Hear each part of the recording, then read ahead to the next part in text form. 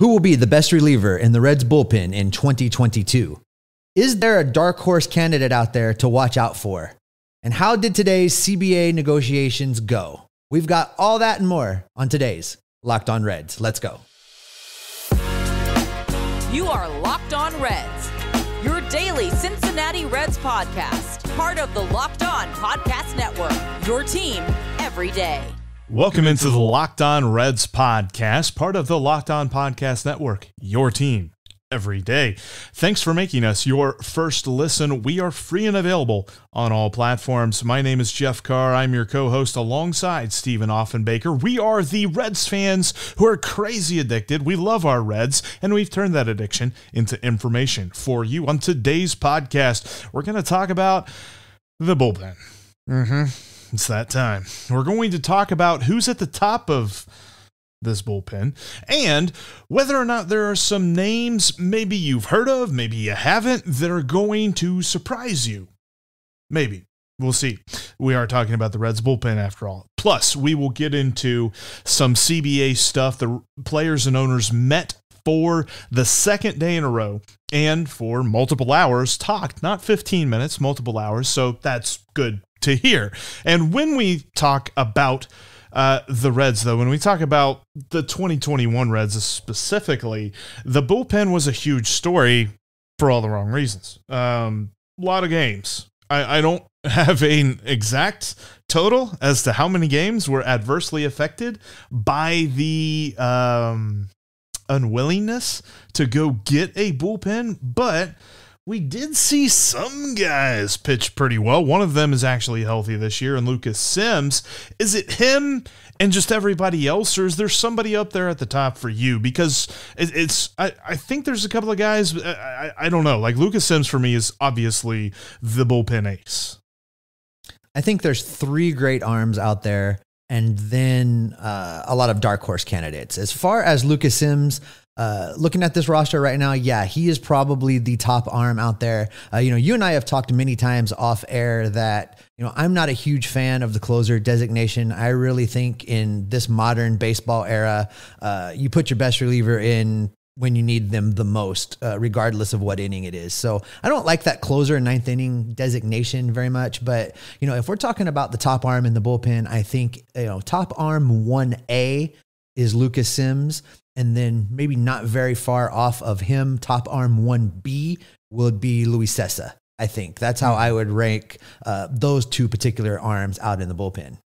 I'd agree with you, and I also agree, too, with the bullpen ace as opposed to closer. I think of it this way. Who is the number one guy if you're David Bell and you're in a one-run situation where maybe there's guys on base, whoever's on the mound is spent, he's not giving you anything else, but you still have Lucas Sims in the bullpen, it's time to bring him out. I think he is the most trustworthy option. Maybe let's go with that. The highest trustworthy bullpen arm is Lucas Sims. I think that Luis Cessa is right up there with him as well. That slider that he has was just so phenomenally dominant, and it's because of its different break. It's not your typical wipeout slider. It just kind of dives in underneath the bat just a little bit.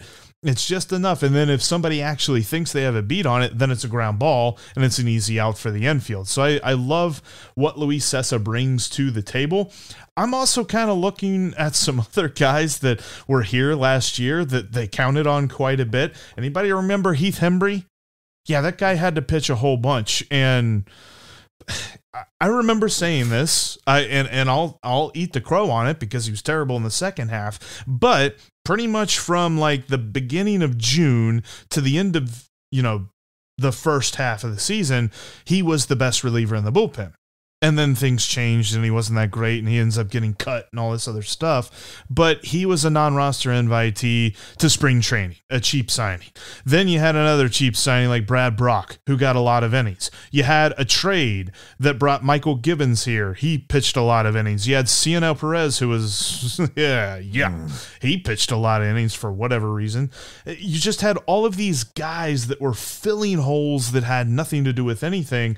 And we're stuck here And we're stuck here looking at the top of the bullpen, like who is going to step up? Because here's another question for you. A guy who was pretty much dubbed as the ace of the bullpen coming out of last year's spring training, Amir Garrett, struggled mightily. Is he a kind of guy who can bounce back to the point that he's in this conversation at the top of the bullpen? Or are we kind of putting him in a dark horse category, like we're just hoping he does anything?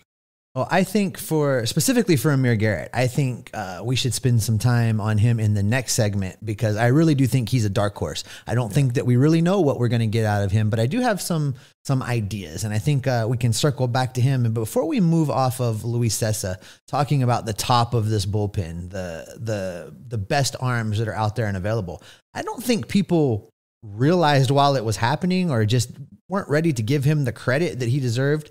He was really good when he came over in that trade. I mean, for you folks that still value ERA, he had a 2.05 ERA during his time with the Reds in 26 and a third inning. The number that really jumps out at me though, Jeff, is in those 26 innings, he walked 2 batters while striking out 23. 23-2 K to base on ball ratio. He was fantastic. I think that's why I say it's not really a competition of is Sims or Cessa the best out there. I think it's a 1A, 1B, and you can interchange them. I think they're both very, very good at the top of this bullpen. That is one thing too. And it's not to say, like, I love Lucas Sims. He's been on the podcast a couple of times, friend of the podcast. Lucas, you're awesome. There are chinks in his armor. And one of those chinks is every so often he kind of gets into trouble with throw-in pitches outside the strike zone and guys not chasing them. And he kind of walks a few guys here and there. The number one thing for any reliever that is a huge pet peeve of mine is to come in and issue walks. Like, there's no excuse for it in my mind. If you're a bullpen guy, you come in and you pound the strike zone. Luis Cessa does that. 2 walks in 23 innings?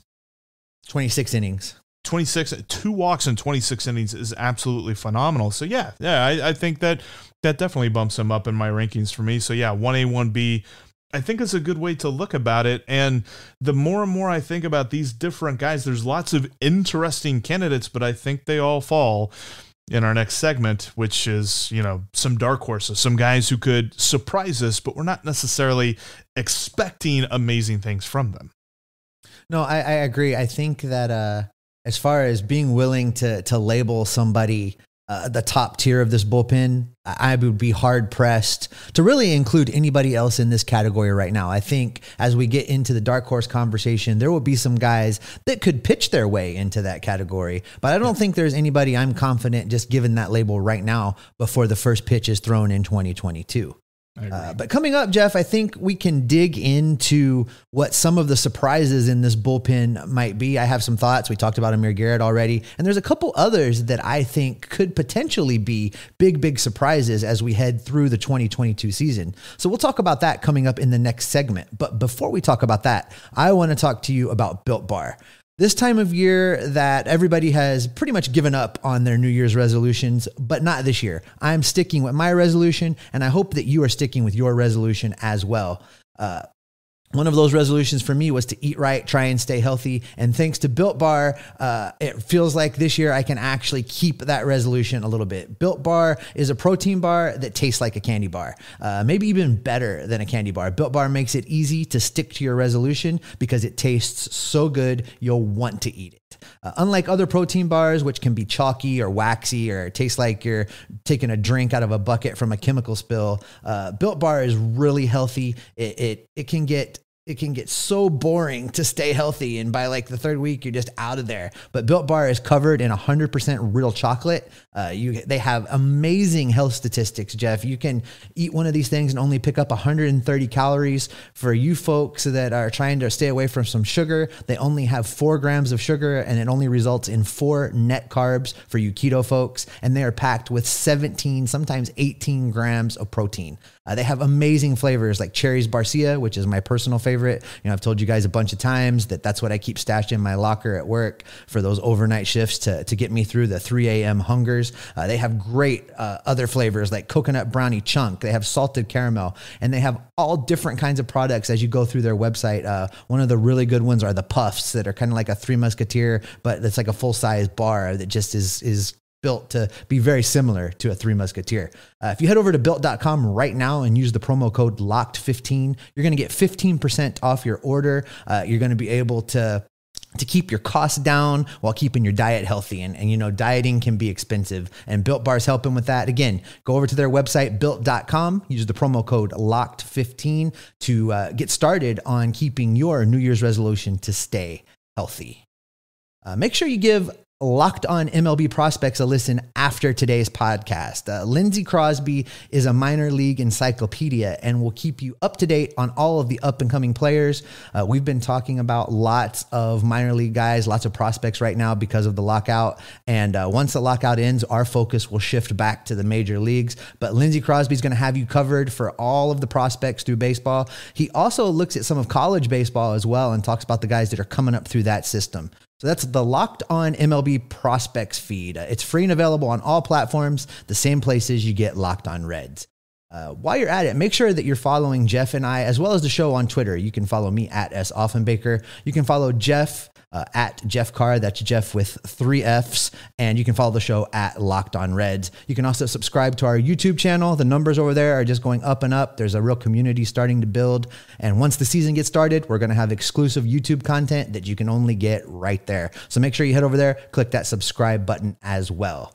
On tomorrow's episode, Jeff and I are going to do a deep dive on what the Reds might be able to expect from the third base position in 2022.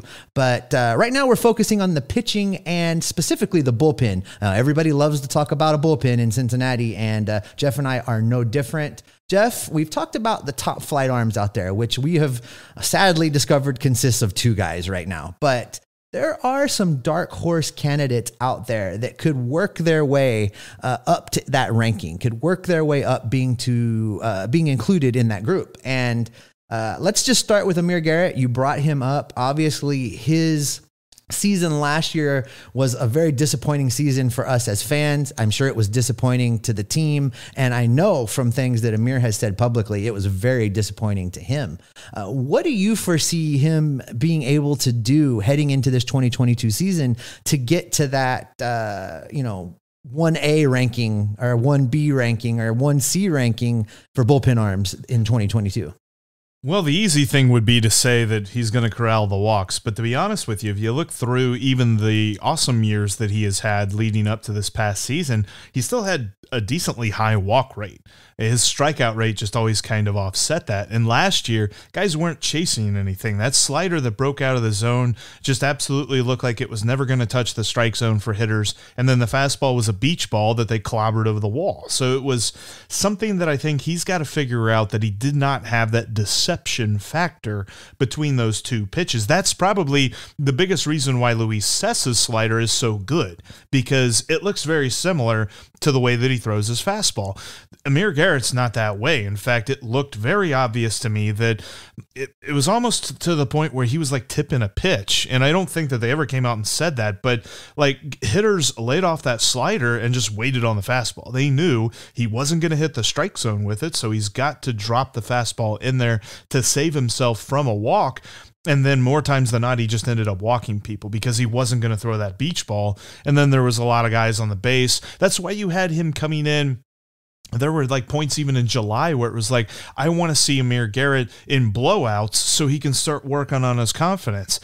And then little by little, those blowouts became closer games because he just kept loading the bases with walks and easy hits and just bad pitching. So I think a lot of it probably stems from the ability to make his fastball and his slider in some way, shape, or form, whether it's delivery, mechanics, release point, something.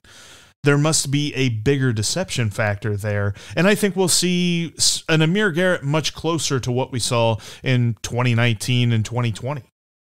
I really hope so. And I think you did hit on probably the 2 biggest issues that he had last season. Obviously the walks is a problem. He walked 29 guys in 47 innings. That's not getting it done. It's just simply not going to get it done. And you talk about his fastball, most relievers throw 2 pitches. Some of the exceptions are guys like Michael Lorenzen, who deep down just want to be a starter anyway and want to continue to work on having a nice array of pitches. But most relievers come out there with their number 1 and their number 2, and that's pretty much it. The thing for Amir that he has got to get nailed down before this season starts is being able to locate that fastball, being able to blow it by people and get strikes with it so that they will chase that slider, because that slider really is a chase pitch. Even with guys like Luis Castillo and other guys that are throwing their chase pitch, for Luis, it's that changeup that is going to be out of the zone. I know it, the hitter knows it, but they can't help it.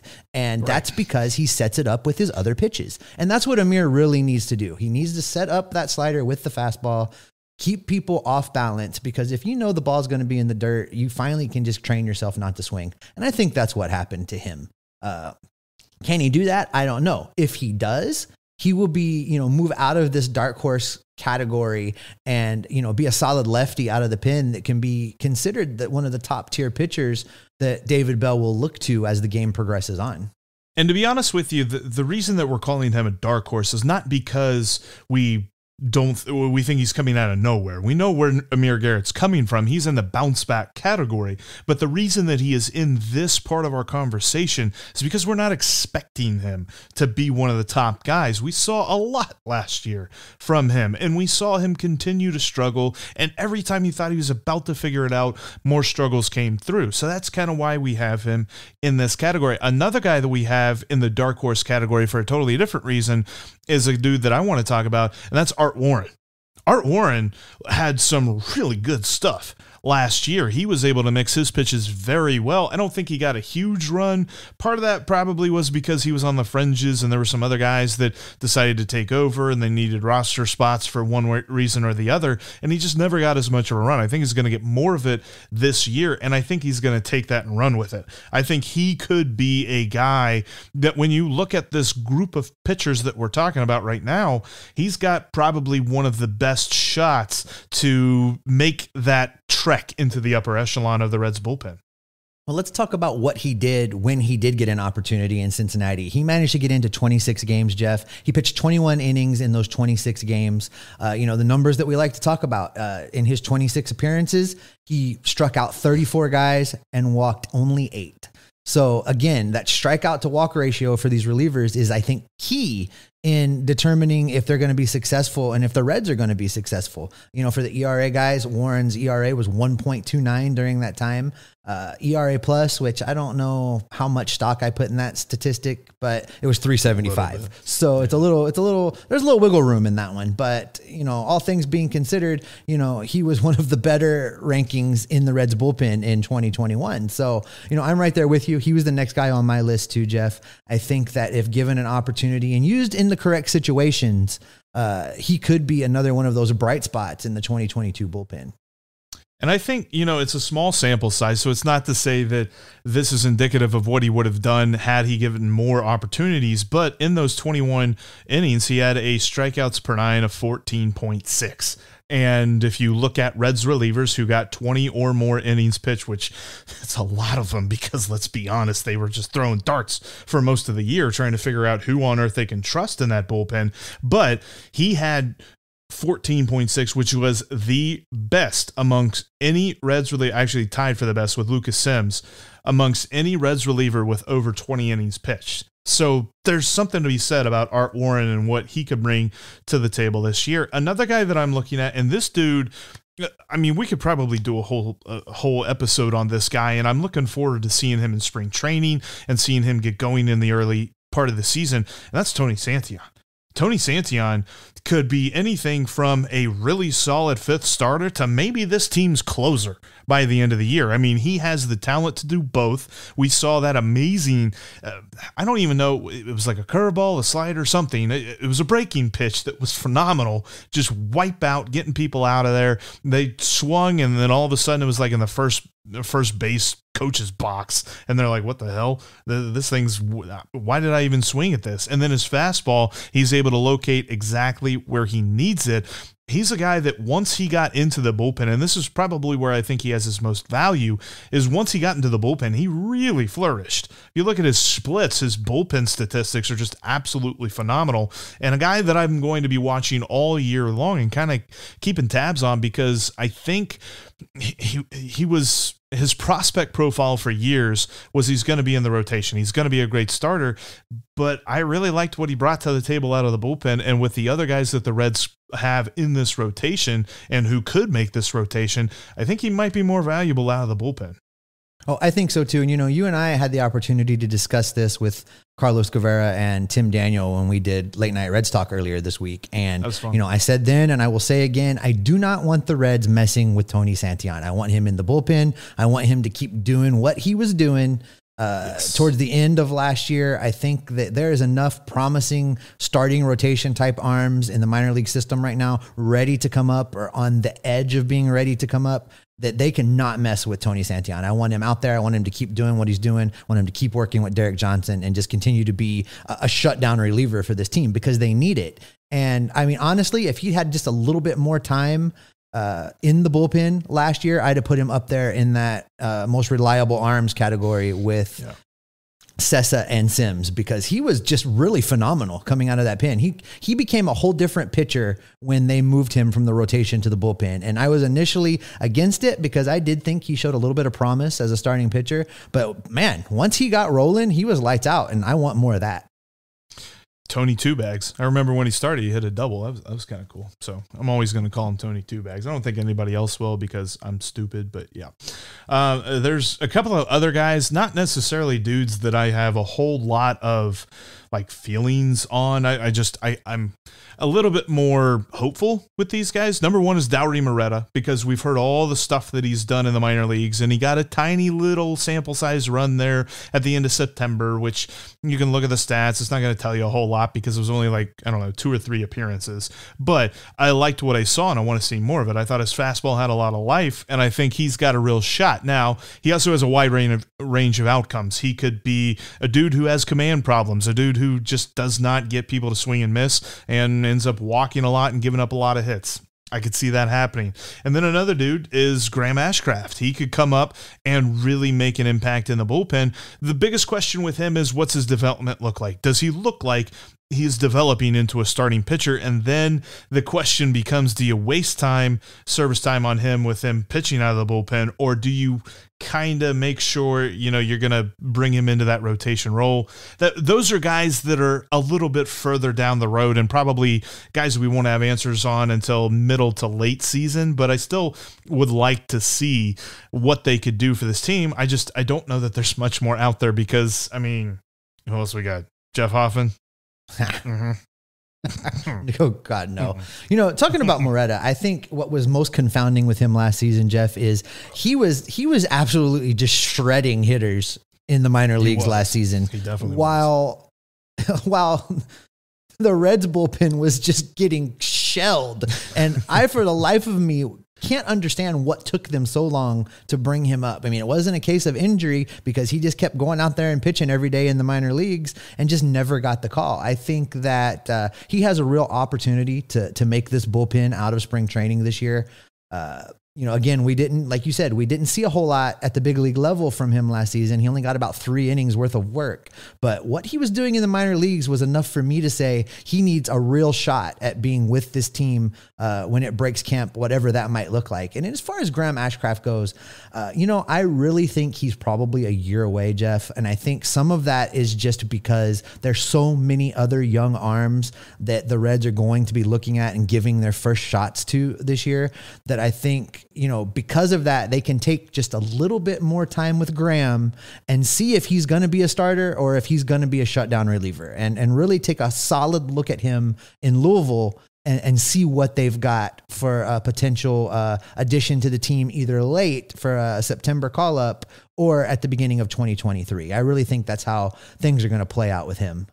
Yeah, because, the meteoric rise he had through everybody's prospect lists last season, I think, needs to be measured a little bit, and he needs to see some AAA hitting. That's one thing that it's always kind of hit or miss with stuff. Like, I look at Hunter Green, and I'm like, there's nothing more we're going to learn from him pitching in AAA. He needs to be in the majors, so long as the spring training thing works out and all that. But when it comes to Graham Ashcraft, give me some time in AAA before the Reds go ahead and make that call, especially with some things like that because he's got rotation upside. I think that some other guys obviously Dauri Moreta was always going to be a relief pitcher. Tony Santillan looks like he's going to be a relief pitcher for the rest of his career and things like that. So those are guys that I'm totally okay with you rolling there and seeing what you got. The bullpen is going to be a topic that we talk about all season long. And I think one of the biggest reasons for it is because it's not very deep.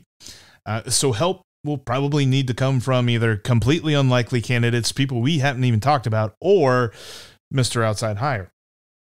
Coming up, the owners and players met again for multiple hours down in Florida talking CBA. We're going to tell you exactly what they did. We're going to kind of recap what happened on yesterday's meetings and how we're feeling about all of that. Before that, though, I want to tell you where you can get the best sports wagering info, and that's BetOnline. BetOnline.net has you covered this season with more props, odds, and lines than ever before. There's no more football. It's all basketball now. We got college basketball is starting to really ramp into the conference championship season. And then we've got March Madness right around the corner. Woohoo. The NBA just got done with the All-Star break, and they're back into full swing of games and stuff like that. People are talking about LeBron. Is he happy with LA? Is he not? I don't know. Whatever. LeBron. And then we've got NHL and boxing and UFC, all kinds of great stuff that you can find at betonline.net, because betonline.net remains the best spot for all your sports scores and news about odds and props and lines and all of that great stuff throughout all of the sports seasons. And also, as we're rolling into hopefully the end of the lockout, we're looking at spring training. We're going to have some great futures and stuff like that you can find at betonline.net. We'll see what they have. I think I heard the other day that one website, BetOnline, doesn't currently have it out, but once they do have it out, I'm sure it's going to be around 77.5 wins for the Reds. Be interesting to see if they keep it there, if they go up higher than that. I think I'd take the over at this point, but who knows? There's some moves that are probably going to happen that change that.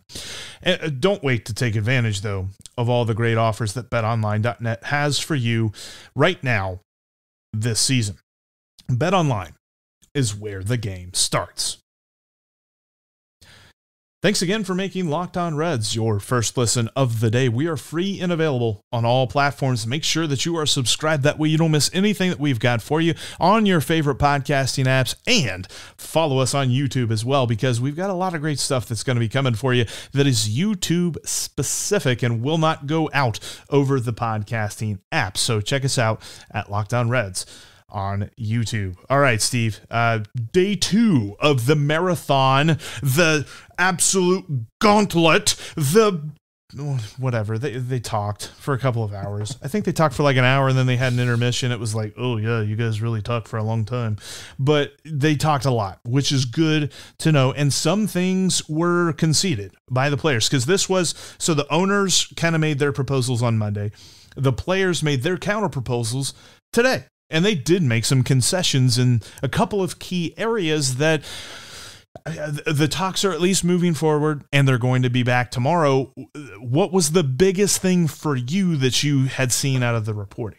Well, the biggest thing for me is that we actually did get conversation for the second day in a row, and it was substantive, and it took a long amount of time. It took 3 hours. So that was the biggest takeaway. Now, as far as the moves, the concessions, the give that was presented, there's some backlash on Twitter and from some other outlets that, everybody's just making these tiny moves and it's going to take forever. And I don't see it that way. I think there's still, keep in mind, they really have not met and they really have not done serious negotiating up until this point. I think the last couple of days has really been a lot of get to know you as far as where there may be able to perceive a willingness to move versus areas that it's clear that there's not going to be any moves. I think they'll come back again tomorrow. There'll be some more small moves. And then as we head into Thursday and Friday, I think they'll start tackling the big issues. And it is my hope that once we reach Friday, they're going to be talking about the big things in an effort to get something out to the players to vote on over the weekend. They're still on track for that. It's not quite yet in danger of being lost, but they do need to pick up the pace just a little bit as we head into Wednesday, Thursday, Friday. Yeah, I look at this as like a trade deadline negotiation. It's kind of right now you've got two sides that are trying to make their offer that is the most friendly to them without making too many concessions right away. I think that probably by the time Friday rolls around, we'll really start to see that. As they continue to report, they're not even budging. Neither side is really making concessions about the competitive balance tax that goes on with the tax threshold and things like that. So that's a huge thing that actually has to be talked about, and they just haven't started there. But, the players came down one on the lottery ask. The players had wanted 8 teams to be part of the draft lottery. Now they ask for the bottom 7. They have reduced their ask for the percentage of Super 2 players to be eligible for that Super 2 status from 80% to 75%. Currently, I think that's only at like 20%. So that's where the big divide is between what the owners want and what the players want, because the owners want the status quo in pretty much all situations. So, and then with that, the players also upped their ask for the minimum salary for guys that are in their arbitration years. So there were reports that the owners weren't that happy about that. They thought that, okay, well, you make a concession over here, but then you raise this over here. Again, in the grand scheme of things, it's 1%. We're talking about a small raise in the big picture. And really, that's what we're worried about here is the big picture. And what does the big picture look like for the game of baseball moving forward? Because this is a sport that cannot stand to see a delayed start to this season for a myriad of reasons. I was reminded today, talk about the Fenway Market Parade. As of right now, they cannot accept, and they are not accepting brand new applications. The only applications that they're accepting for the parade are people who were trying to get into the parade in 2020 and last year. So if there's a new business that wants to jump in, they can't right now because they're like, look, we don't know if opening day is happening on March 31st, and we're not going to plan for something that then has to be moved back. So it's causing upheaval in more than just the baseball stadiums and those of us who want to be in them on March 31st. I think that's the piece of it, Jeff, that when we talk about, are you team players, team owners, where do you come down on this? The people that I really do feel bad for are the people that make their living secondary to the game, that, the restaurants downtown, the people that go and work in the concession stands, the people that, a lot of their yearly income comes from that period of baseball season. And, those guys have had a rough couple of years. And I really hope that Major League Baseball and the Players Association get something done. Let's start on time. Let's get that back to what it looked like, as close to 2019 as possible. And let's roll, and let's get these people the support that they've been just begging for and waiting for, because, they've hung on a long time, and now's the time that I think they need to be rewarded for hanging on. So hopefully it gets done quick. And it's getting annoying to us too, because we have some big plans for opening day that we can't wait to tell you about. We just got to figure out if opening day is actually going to happen on that day. Oh, I can't. So there's a small people, tease. Small tease. I big can't things. wait. Big Big things. I'm so excited. So excited. Listen, that's probably a great spot to wrap up for today, Jeff. We'll let people wonder what we're up to, because there is good stuff coming for opening day if it's on time, let me tell you. But that's going to do it. Coming up on the next podcast, Jeff, I think we're going to dig in a little bit onto what third base could look like for the Reds in the 2022 season. That's definitely a position that has a lot of question marks surrounding it. We will also keep everybody up to date on the latest talks from the collective bargaining agreement negotiations as the players and the owners continue to meet every day. Thanks so much for making Locked On Reds your first listen of the day. Now make Locked On Bets your second listen. Q and Lee Sterling give you the info you need to make some cash at betonline.ag every single day. That's Locked On Bets, just like Locked On Reds, and it's free and available on all platforms. Jeff, it's still the off season and we are still locked out. But what are we? We are Locked On Reds every single day. I don't think that was executed well.